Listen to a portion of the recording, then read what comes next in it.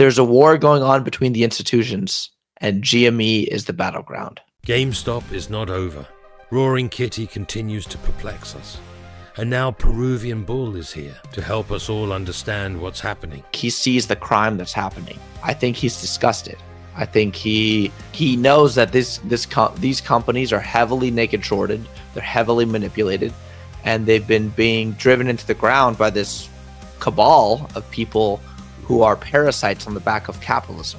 If Ryan Cohen is able to create kind of like a quasi-Amazon competitor, that's a conglomeration of all these smaller companies, and he already has proven that he can beat Amazon, right, in the pet food segment. Chewy was able to grow to an $11 billion company with $1 billion in revenue, competing against Amazon, proving that Amazon does not have a unipolistic monopoly on everything. I believe Trump might have a role to play in this war against naked shorting.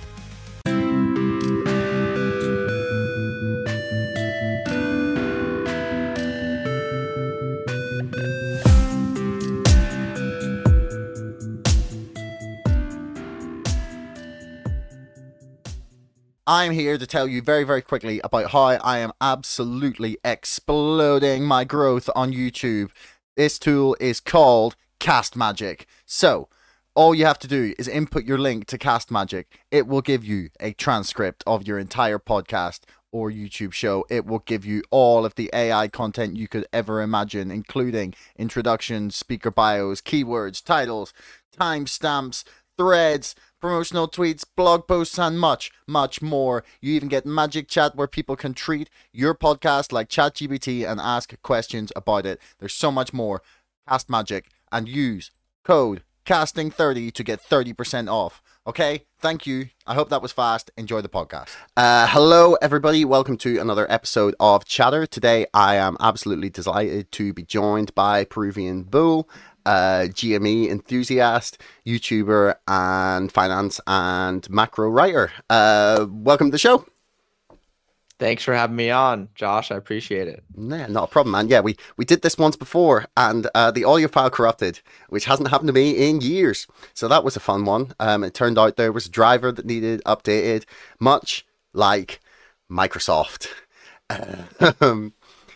So today, as recording, we're recording on Friday for people to reference before we talk about GME. But today we've experienced what people are describing as the biggest tech outage in human history. What do you reckon? What's gone wrong? What have people done?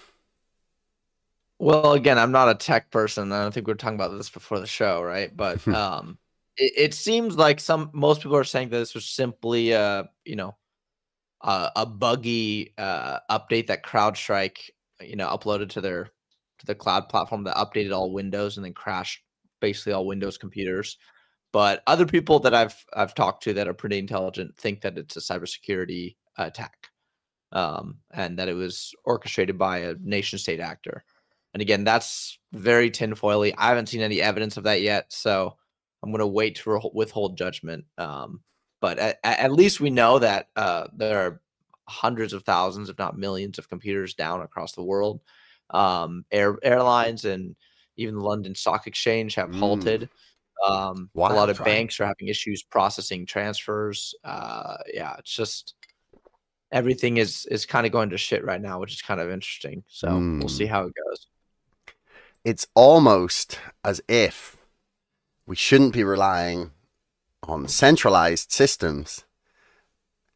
Yes. It's almost as if that seems to be a recurring theme throughout the 2020s. Doesn't it? So yeah. The last time that I had you on the show, it was literally right around the time that Roaring Kitty had reemerged into the limelight, I guess you would say, somewhat. And he, posted his positions. Turns out he somehow accumulated millions and millions and millions of dollars or millions and millions of shares, multiple millions of dollars, right up to being worth at one point $1 billion. And then since then, the price has spiked upwards, come down a bit, stagnated somewhat. We've got news that Roaring Kitty had bought shares of Chewy. What on earth is what do you think is going on? at the moment? Well, that's what I'm trying to figure out, right? Because Roaring Kitty, you know, he's absent for 3 years. He comes back. He buys back. He shows up, first of all, with, you know, 4.2 million more shares than he had before in GameStop. So his share position grows from 800,000 to 5 million. And he starts tweeting like a madman, and the stock price rips upward. We get a gamma ramp, and this is all also coincident with major swap expiries. So there were several large swaps expiring. It was May 15th, May 28th, May 31st, and June 3rd were the largest swap expiries. And he comes back out of the blue and starts playing the swap dates. Yeah. And then he goes silent in, you know, mid-May. After about a week of tweeting, he goes silent and doesn't say anything, and the stock kind of trades sideways. And then on June 2nd, I believe it is, he tweeted that Sunday night another Uno reverse card, and the next morning the stock rips up. That's a major swap expiration date. Roaring Kitty is, you know, like playing options again, and the gamma ramp bills all that week.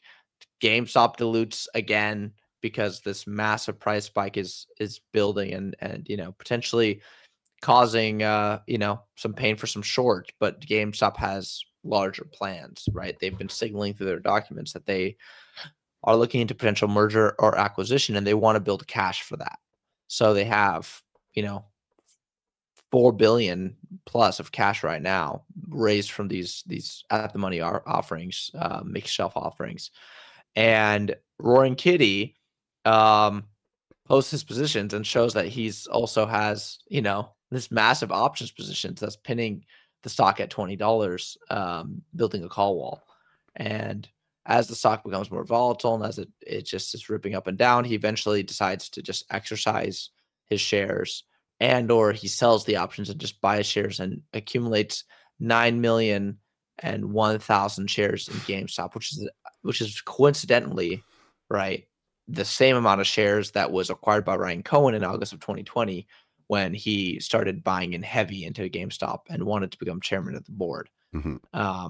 Right, basically doing an activist investor takeover.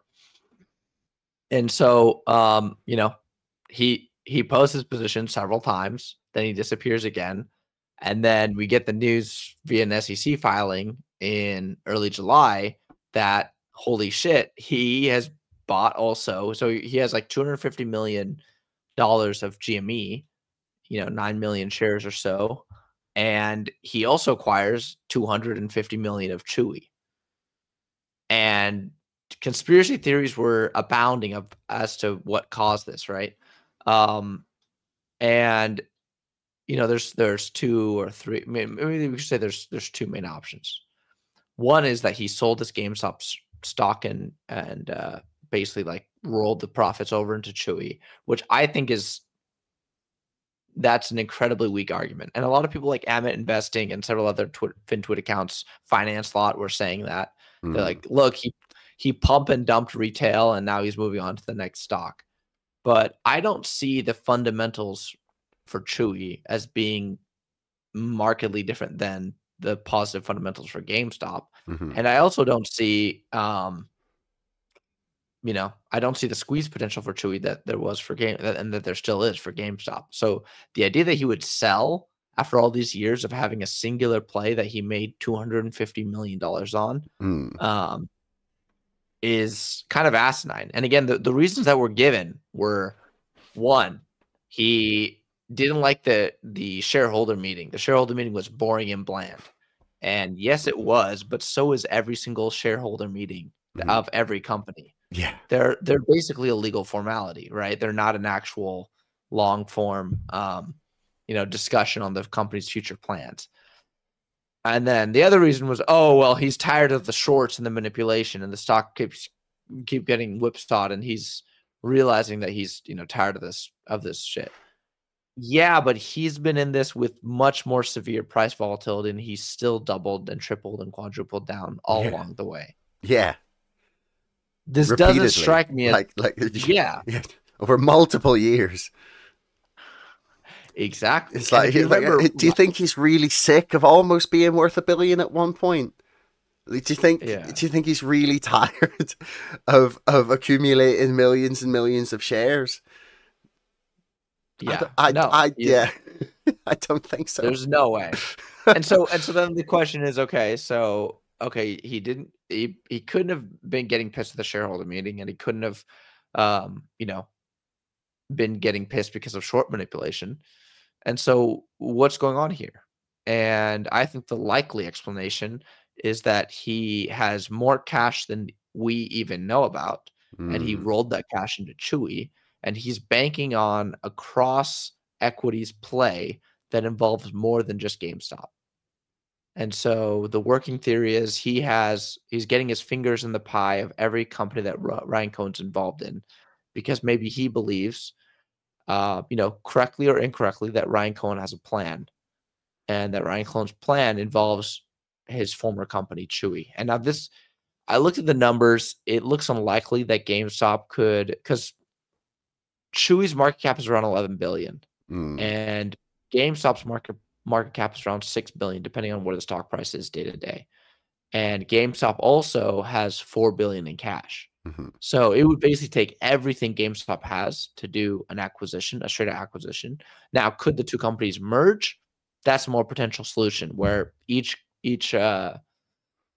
company shareholder gets shares in the other company and they become one entity, right? Via What would merger. be right? Like, what would be the benefit there for, like, as a business, for to improve the fundamentals? What does merging those two companies do for each other? Well, see, that's the question, right? And I think Chewy is a pet food supply company, and Yeah. GameStop is a game and development, game and used collectibles basically company. Mm-hmm. And so on the surface, these two things have no correlation, right? And if you were looking at them in isolation, you would also believe that. Oh my God, GameStop's interesting, but it's not that unique, and Chewy and GameStop combined don't really make a meaningful thesis unless you take into account the idea that Ryan Cohen might be trying to build a larger competitor to GameStop, or to Amazon. Sorry. Mm. So if he's building a larger competitor to Amazon, if he wants to have ownership in all these companies that compete against Amazon in specific segments, a combination like this could make sense, right? And this would also justify, right, the people saying the same thing about Bed Bath and Beyond, right? Why is Mm. Ryan Cohen listed as a creditor on their legal documents? And I don't know. But if Ryan Cohen is trying to create a massive competitor to Amazon, and he's trying to get pieces of each of companies that are in certain industry verticals that can compete with Amazon on a one-to-one basis, Yeah. or maybe the companies that were potentially seller boxed and were busted out by Amazon and Bain Capital, then this could be a potential this could be his potential strategy. And so again, you Yeah. look at all the companies that could be targeted, right? Mm-hmm. We're talking about Toys R Us, we're talking about Sears, we're talking about Bed Bath and Beyond, we're talking about Chewy, we're talking about GameStop. Yeah. Like, all these segments are segments that Amazon now has a virtual monopoly over. But if Ryan Cohen is able to create kind of like a quasi Amazon competitor, that's a conglomeration of all these smaller companies, and he already has proven that he can beat Amazon, right, in the pet food segment. Chewy was able to grow to $11 billion company with $1 Yeah. billion in revenue, Literally. competing against Amazon, proving that Amazon does not have a unipolistic monopoly on everything, right? They can be taken down. They're not the invincible giant that most people think they are. And so if Ryan Cohen can do it with Chewy, and if he can do it with GameStop, which is he's in process of doing, maybe he can do it with all these other companies, and he can form kind of a giant holding company that owns pieces of all of these smaller companies and tries to take on Amazon and beat them at their own game, basically. Yeah. Yeah, it's really interesting, actually. There's a part in my book. I'm just going to share this with people a little bit so people get to see preview of my book. Oh my God, how exciting. Go pre-order it, You're going to share your screen? Yeah, I'm sharing it with the just on screen, but you can't see it. But I'm just going to read out some parts that I wanted to show people. So it's a sub chapter called Amazon Killer, about this somewhat about this rivalry between Ryan Cohen and Jeff Bezos.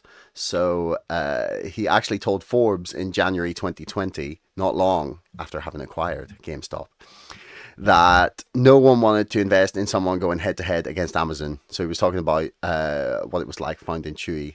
So that's something that's been in his mind for a long time. He's talked about it, obviously, before, having gone against Amazon as they attempted to take him on in the pet food market.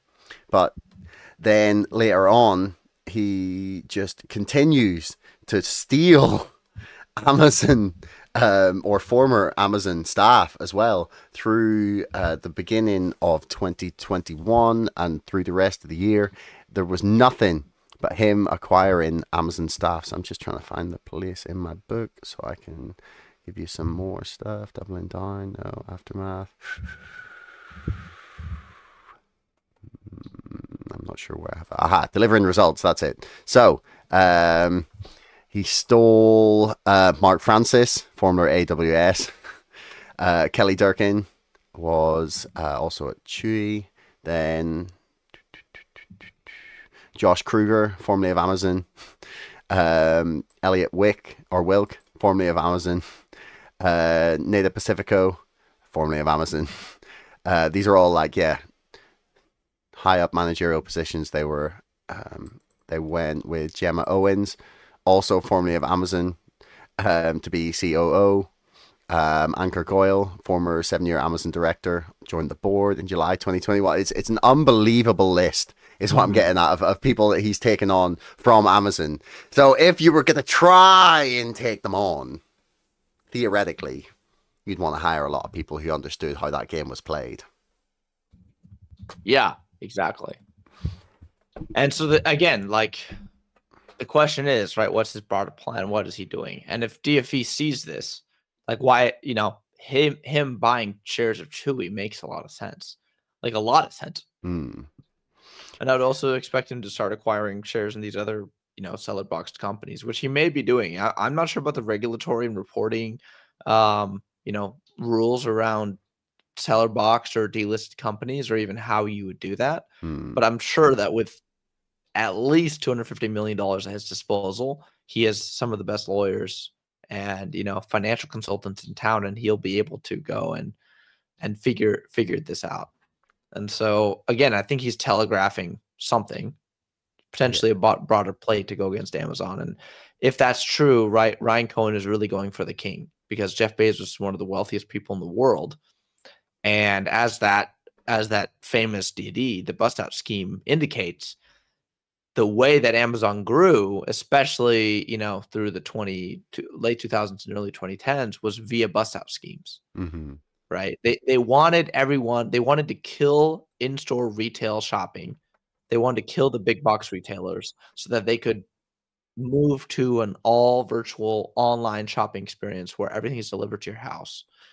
And, at the same time, they can put in negative characters, right? Poison pills into the boards of these competitor companies. Have these board members load the companies with toxic debt, overspend, underinvest, drive the company into bankruptcy, and then and by the way, along the way, short this thing to oblivion.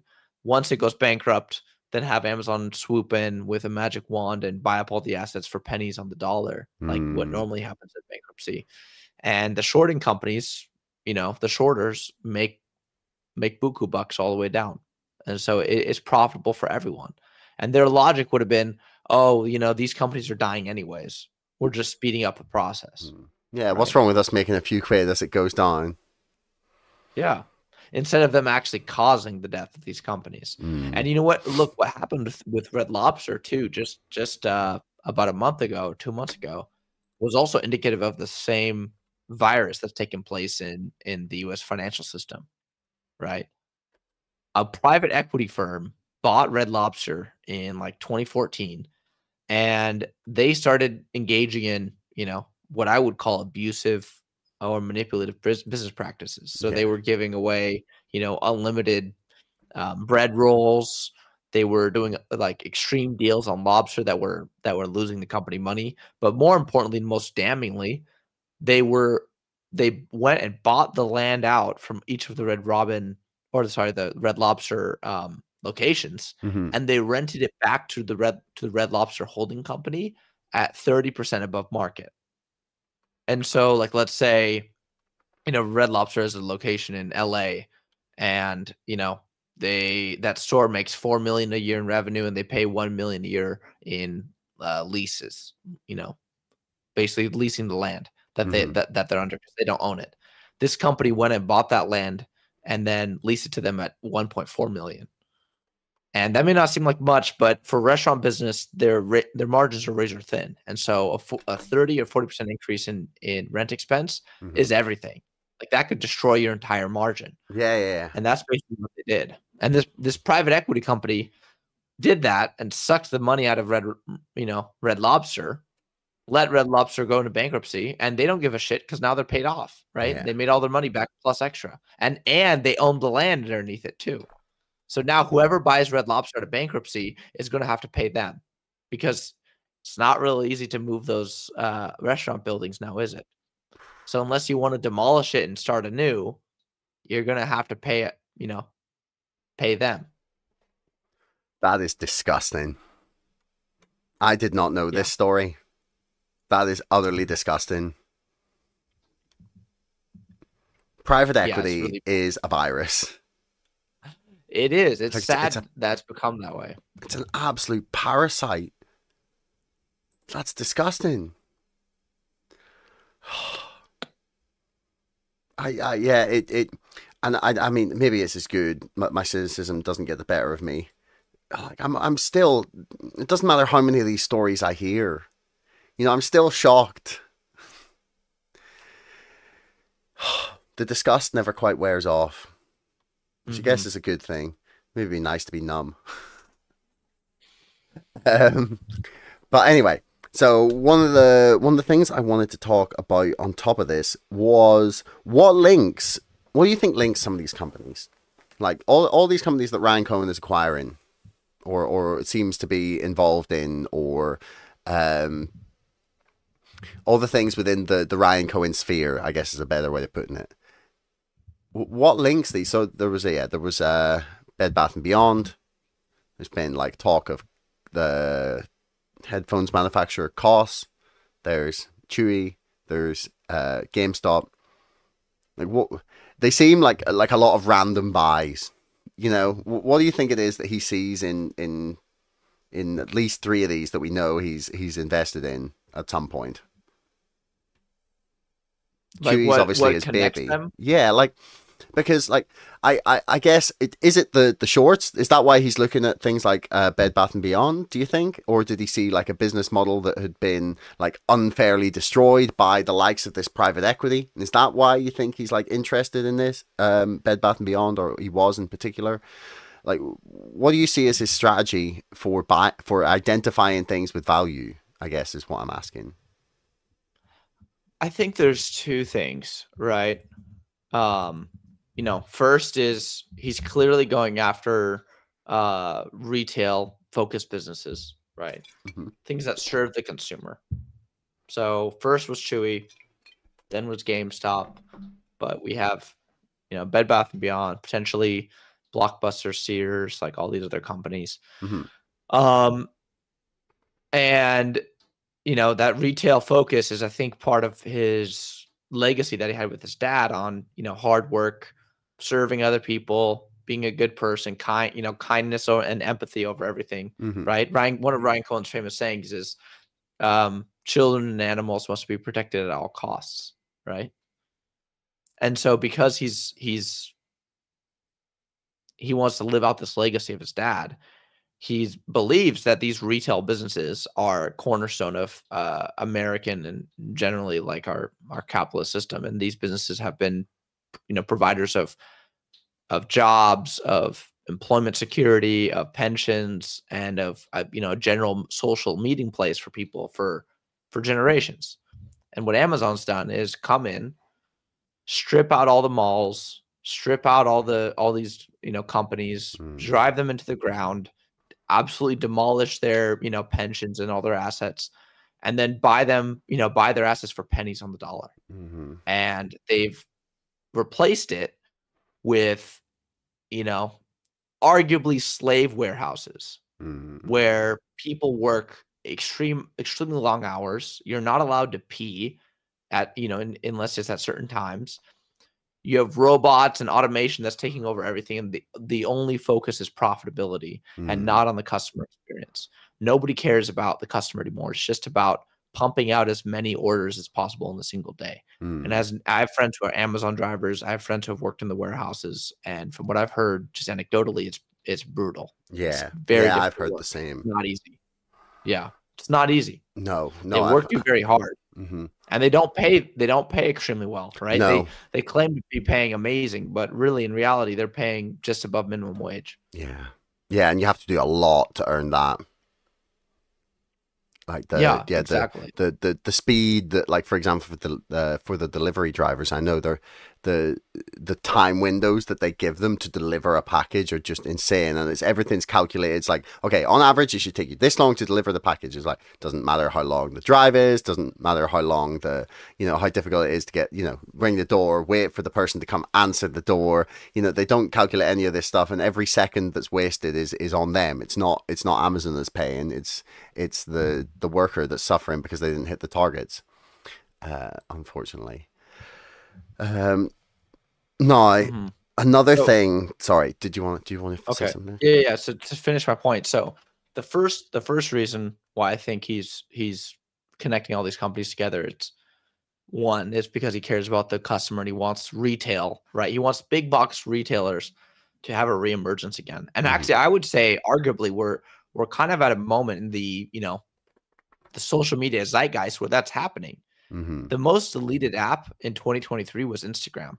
That's interesting, right? I didn't know that. Yeah, people are looking and yearning for in-person connection, in-person shopping experience, in-person gathering and meeting places, right? The most popular, some of the most popular businesses and fast-growing businesses right now are ones that connect people because we've become so disconnected as a society. And so Ryan Cohen, I believe, wants to foster that attitude and foster that theme throughout his businesses, right? That's one of the core central things of Chewy, right? Chewy will send you a letter, if you're on your dog's or your pet's birthday, and they'll even ask for pictures of your pet. And if your pet dies, they will send you, condolence letters. Yeah. Most companies would not do that. No. Because that's a cost to them.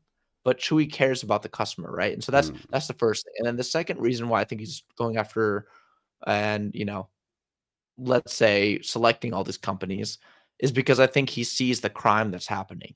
And again, because of his background with his dad and the strong moral compass that was instilled in him, I think he's disgusted. I think he knows that these companies are heavily naked shorted, they're heavily manipulated, and they've been being driven into the ground by this cabal of people who are parasites on the back of capitalism, right? I mean, when you're a college student like I was, and you're taking introductory to finance and economics courses, what you're told is that the markets are efficient, right? Capital is allocated fairly. People are unbiased in their promotion and distribution of equity, right? And that it's fair. And that what you're told is that the people who lose are destined to lose because their business is, for some reason or another, worse than another person's business. Right? It's it's the horse and buggy versus car argument. Oh, well, the horse and buggy guys, of course that they protested what was happening, but their time was up, right? There's a new technology that's coming into the fray that's going to revolutionize transportation. And so therefore, you know, those people that were angry and protesting, the Luddites that were destroying, you know, steel mills and destroying machine factories, right? Engine factories, because they were mad at these, you know, Henry Ford and the other car manufacturers in the early 1900s. Those people are off the rocker and they're crazy and they don't understand how capitalism works. But what you come to understand is when you get a deeper understanding of the system, right, is that's not the case. A lot of the time, people who win are not winning because they're better or they're harder working or they have a better product or they're smarter or they solve the issue better than other people. They win because they cheat. Right. And so if these people are doing this in mass, and again, they're not doing this to one company, but they're doing this to multiple companies. If the bust out scheme has targeted, you know, Sears, Toys R Us, Bed Bath and Beyond, GameStop, right? Maybe even AMC, right? Like all these large American companies that are staples of American culture and American society. And a bedrock of the economy in a lot of ways. Oh, for sure. I mean, think about this. Think about this. Like, let's take GameStop for an example. If you obviate the need for GameStop, if you completely destroy GameStop and all the gamers now go and buy all the games on Steam, who really benefits? Steam. Okay, so maybe Steam, but who within Steam, right? So in a distributed, you know, software company, if you have 3x the consumer volume, you might only need to increase headcount by 20%, 30%. Right? And the delta between the revenues and the expenses will grow, and that will result in greater profits for the shareholders and the CEO and the C-suite who are already wealthy people. So we're talking about people who already have millions of dollars, right? If they founded Steam, they're worth, you know, 30, 40 million at least. And then now their income goes from, you know, 2 million a year to 10 million a year. Great. Amazing that we made one rich guy even more wealthy. But all the jobs that are tied to this, like the retail focused jobs, the guy, you know, in GameStop who helps you find your game, the chick who helps you, you know, price your collectible correctly, the other guy at the counter who does the trade-ins, all those people's jobs are gone. And what do those people do? Right? There's no options for them. They go work. And so what they go work in the Amazon warehouse. You go work slave wages for Jeff Bezos. And you should be happy. And just like that picture in you know, Tijuana, Mexico, the Amazon warehouse in Tijuana, there's shanty towns outside the warehouse. That shows you what the future's like under that model. Under that model, everyone's remote. The middle class slowly gets eaten away, and the gap between the rich and the poor grows steadily until we basically would have a bloody revolution. And that's it. Right. That's how these things go. And that is an incredibly sad conclusion to come to. And I think Ryan Cohen sees that future and he doesn't want that for anybody. And I wouldn't either. If I was a billionaire and I could take some action against that, and I knew that these people on Amazon, these parasites, were destroying companies and replacing them with, you know, ultra profitable, but ultra, you know, extractory or exploitative models that were just printing money from removing people in the value chain, I would say that that's wrong too, you know. Unfortunately, that's very much where the system that we've arrived at. Do you think the world needs activist investors like Ryan Cohen in that sense? Like, is that what we're going to be forced to rely on? Is some people to at least make the beachhead in an attempt to reclaim those more human spaces that you talked about? We need a lot more of them, for sure. We do need Ryan Cohen, but we need even more than him, right? He's one of many that is in a fight that's against this, but there's not enough of them. That's the sad truth. Right. There's just so many investors who don't give a shit about how they make the returns. They just want to juice the returns. And they're willing to cheat and lie and steal in order to get there. Because again, at the end of the day, for them, money is everything. So speaking of billionaires who are, at least on the surface, claiming they're trying to improve the country, why does Ryan Cohen keep tweeting about Donald Trump? So this is another rabbit hole, more tinfoil, right? I love Some tinfoil. more interesting, some more interesting tinfoil, because I believe Trump might have a role to play in this war against naked shorting. And the reason is because, right, Trump was deplatformed and taken off of basically every single social media platform by the, liberal and left-leaning apparatus that runs most of the social media today. And in response to that, in like 2021, he started Truth Social, which was basically an alternative to Twitter that was meant to just basically be a free place for speech, for political, maybe political and ideological distance from the mainstream views, right? So that ranges from everyone from conspiracy theorists to alt-right guys to, your grandma posting weird, tinfoil theories on BBY, everything, and have it just be an uncensored spot. And Trump. And Donald Trump's, and mostly are centered around Trump, right? To be fair. And Trump listed this equity on, I think it's on Arca. And so it's like kind of a penny stock. And it started trading, and immediately massive shorts opened up on it. And leading up to the assassination attempt, there was heavy activity. Oh, it's actually listed on NASDAQ. Okay. Oh, it's $35. But yeah, so they underwent heavy shorting activity and they saw heavy put buying activity in the stock in the weeks and months before the assassination attempt. And most famously, there was a 12 million share short by a company called, I think it's like Austin Investing Collective, which has ties to George W. Bush and George H.W. Bush, and kind of the good old boys of the 80s and 90s, Republican Reagan era.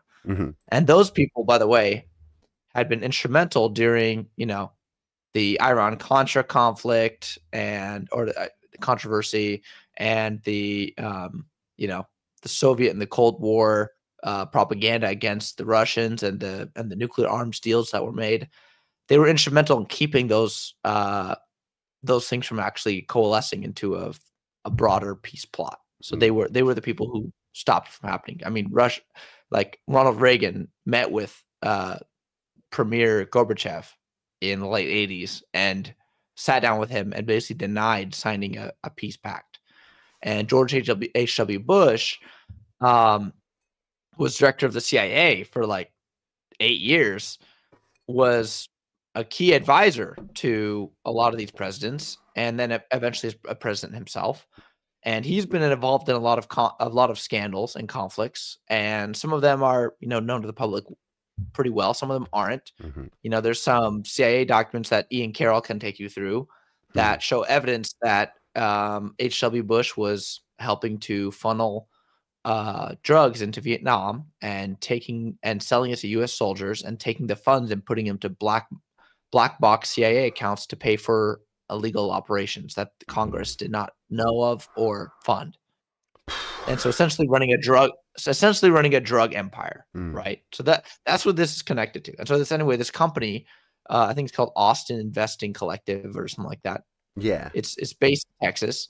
They shorted 12 million shares of DJT right before, like literally the day before the assassination attempt.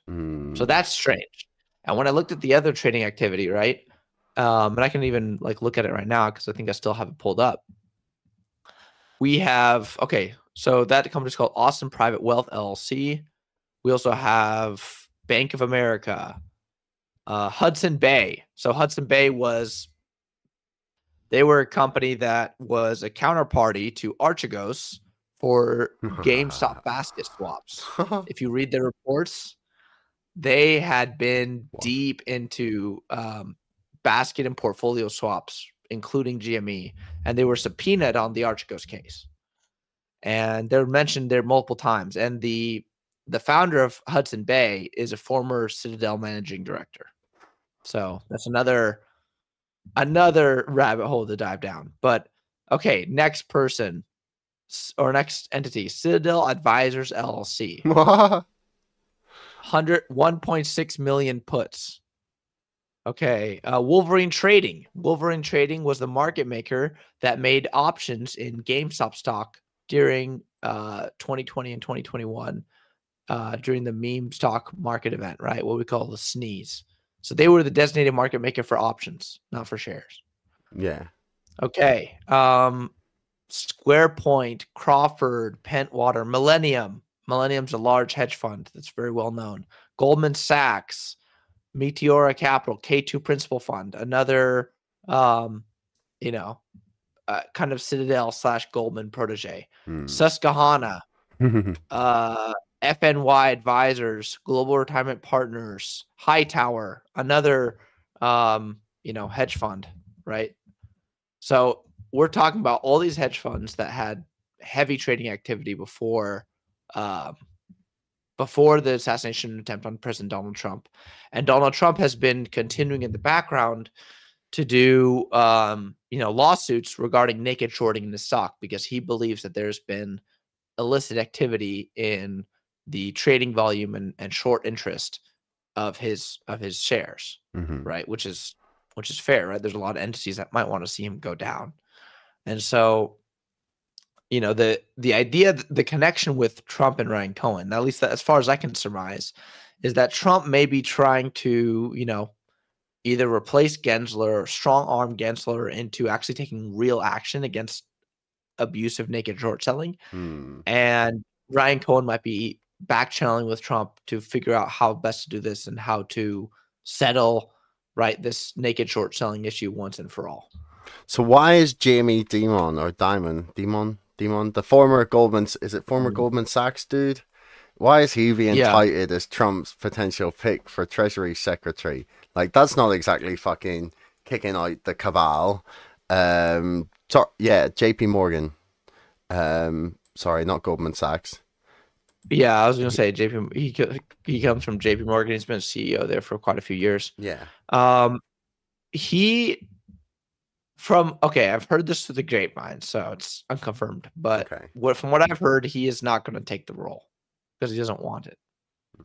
But the problem is in the financial world, you need allies, and so you need to create, strange bedfellows to help you destroy other strange bedfellows, right? So it's not like you can really get into this world and keep your hands clean. You can't jump in and say, I'm only going to stick with only good guys, because guess what? That's about 5% of them. And you'll be able to make a small coalition that won't make any change. What you need to do is figure out who the enemy of your enemy is and make him your friend and have him help you destroy, your enemy, or at least how you see it. So I believe, the Jamie Dimon thing could be a strategic and tactical move to take on someone who is an incumbent, powerful financial player and have him help you destroy another powerful incumbent financial player, which would be Ken Griffin. Because to take out a king like that, you have to use another king. You have to use someone of equal or greater power and with resources and information that you do not have. So again, we may want to live in this world where, the good guys only cooperate with the good guys and are able to just only work with the most upright and upstanding people to get the job done. But in a lot of times you have to work with horrible people, just like how the FBI has to use informants who are former drug dealers or kidnappers or murderers. Same thing could be true here. But from what I understand, he is not going to take the role in being Treasury Secretary because from, the rumors is that he doesn't want the heat. It's just too much work and too much pressure to be Treasury Secretary. But he may assign one of his proteges. But whatever Trump does, if he's going to go after naked short sellers for real, with Ryan Cohen helping to back him and Elon Musk helping to back him, because Elon Musk just donated $45 million to a super PAC to elect Donald Trump. Yeah, he's pledged $45 million a month, I heard. a month. Yeah, repeating. So it's a Yeah. lot of money. Well, for So him, not so much. no, yeah. For him, it's not a Didn't he huge just amount. have his pay But packet approved? What was that? Tens of billions? yeah, exactly. So it's in the grand scheme of things, it's not that much, but it Yeah. is a big commitment from Yeah, Elon. I'm sure it'll go to good use. Well, maybe. Oh, for sure. So, like, you're again, talking about this like you think Trump is the good guy. Well, Is that why they shot? again, Is that why they shot him? Because they did shoot him. He did actually hit him. They just, failed to kill him. I have a very nuanced take, right? Like people on the right will get mad at me, people on the left will get mad at me because people That's good. want the world I to like be those very takes. simple. That's perfect. People want the world to be simple, man. There is no simple simple and easy to understand world. It's a complex world. Even the best presidents that you might think of, right? Like JFK was a womanizer and cheated on his wife a lot. Yes. Like a lot. Like and a he lot. also used drugs to get over the pain that he was having from multiple back surgeries. Mm. Right. That I blame him for less, but yeah. So if you look at it one way, he's a drug addicted cheater. Mm. Or you could see him as a guy who tried to take away the power of issuing money from the Fed, a guy who tried to, highlight Israel as a foreign agent, AIPAC, a guy who tried to, destroy basically obviate the need for the CIA and put it back under the Department of Defense control and section out each function of the CIA and hand it to a different part of the military. Yeah, you can look at things different ways. And I think Trump is the same way. He's a complex character. He's not a monolith good or bad person. Like anyone, he has mixed qualities. And, he has some good qualities, fighting for more domestic manufacturing, fighting for workers' rights, right? Fighting to make sure people's voices are heard. And then he has some bad qualities too. And I'm not going to deny that, he obviously has bad qualities like anyone does. And he's made bad policy decisions like anyone does. And again, I don't really get into politics, so I'm not here to debate that. Yeah. But if you think of it from Ryan Cohen's perspective, right? If he's a pro businessman, especially if he's a single issue voter, and if the naked shorting thing is the most important thing for him, who's more likely to actually help him in that fight? Is it going to be Biden or Trump? It's going to be Trump. And so again, just like with the Jamie Dimon, election, like I told you, the strange bedfellows thing, strange bedfellows, man. Like Ryan Cohen just wants to get this naked shorting thing fucking over with. And he knows that's going to be, it's like removing a tumor from the financial system. It's going to be very difficult and very painful because a lot of people are going to lose a lot of money and they're powerful and they have politicians on their side and interests on their side and they've paid off some regulators. And so they're not going to go down without a fight either. So to take down the bully, you have to find another bully. Yeah, I mean, it's going to mean hurt for a lot of people, I'd say, unfortunately. It being just the nature of what happens when there's big turmoil in a financial market that's like way too embedded in the rest of our economy.